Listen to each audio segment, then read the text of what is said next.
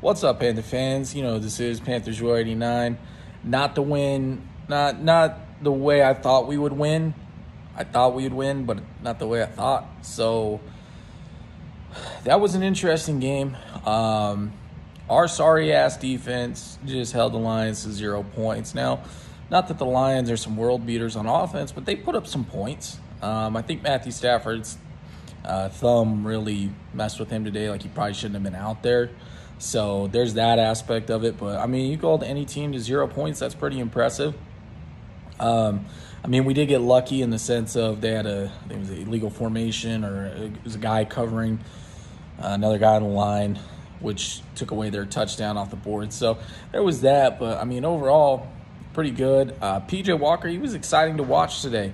I don't think he's better than Teddy, but I had more fun watching him play. The ball comes out of his hand very nicely. His couple interceptions, though, they were two very stupid decisions. He probably could have threw another pick, honestly. But I thought he was fun to watch, and honestly, we could have easily scored in the 30 points, in the 30-point range, especially you take away those two picks. So overall, I thought he played pretty nice, and I found it more exciting to watch.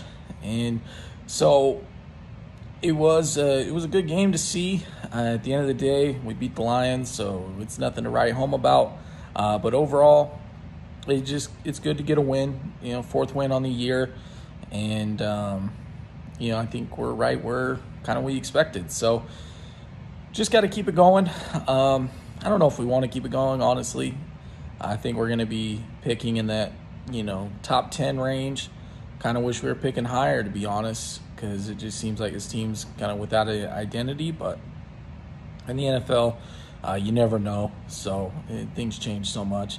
But overall, good win. That's pretty much about it. I did think the defensive line, one of the big takeaways was the defensive line actually got some pressure. Brian Burns, he's a beast, and he was acting like it today.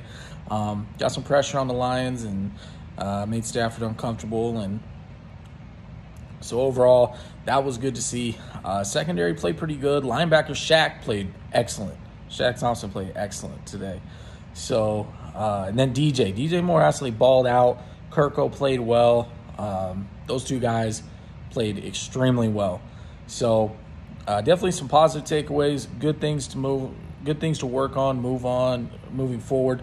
And overall, we got some guys that are very exciting. Where I'm love to see what happens in the future. Guys like DJ, Kirko, Shaq, and Brian Burns. Those guys can play. We just got to fill in the rest and have a really good quarterback.